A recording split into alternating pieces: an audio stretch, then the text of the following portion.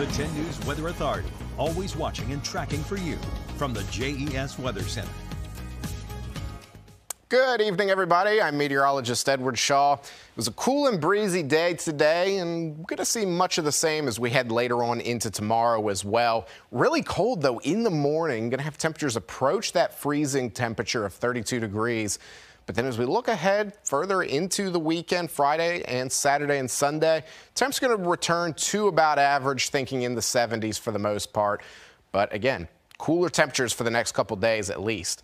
Radar showing some of those showers that have been moving through parts of the New River Valley and South Side, slowly fizzling out later on and continuing to fizzle out as we head throughout the evening. But while we were getting rain, parts of West Virginia were getting snow quite a bit up in parts of Canaan Valley, way up into parts of West Virginia.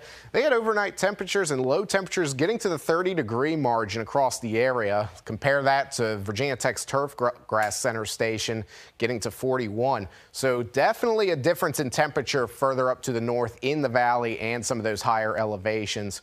As always, you can always check that out on Virginia Tech Meteorology's Facebook page. But as for us later on tonight, we're going to get down to the mid to low 30s. 34 in Blacksburg, 38 in Roanoke, 38 in Bedford, 40 in Alta Vista, 41 in Danville, and 33 in Hot Springs. We're going to heat up tomorrow just a little bit, but it's not going to be until the late afternoon tomorrow. Tomorrow morning, though, we do have several freeze warnings that have been in effect and will continue to be in effect until about 10 a.m. tomorrow, just given those really cold overnight temperatures into the sub-freezing level, thinking parts of the New River Valley and up in the Highlands regions for that. Your 10 to 10 forecast for tomorrow, partly cloudy skies throughout most of the day. Temperatures maxing out in the mid-50s, but overall a pretty nice day, even though it will be a little chilly throughout the day. High temperatures, 56 in Roanoke, 50 in Blacksburg, 57 in Alta Vista, 59 in Danville, and 46 in Hot Springs.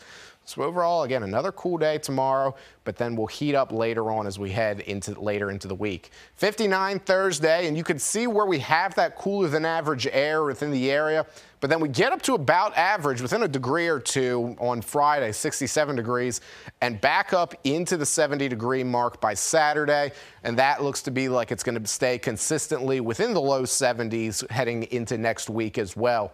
So overall, plenty of sunshine and a little bit more consistent with the temperatures next week. Sunny skies for the rest of this week, though. And again, take a look at those low temperatures in the Roanoke Valley and each of our 4 zones in your 4-zone forecast, getting down into the 30s across most of the region, but then temperatures in the mid-70s by this weekend.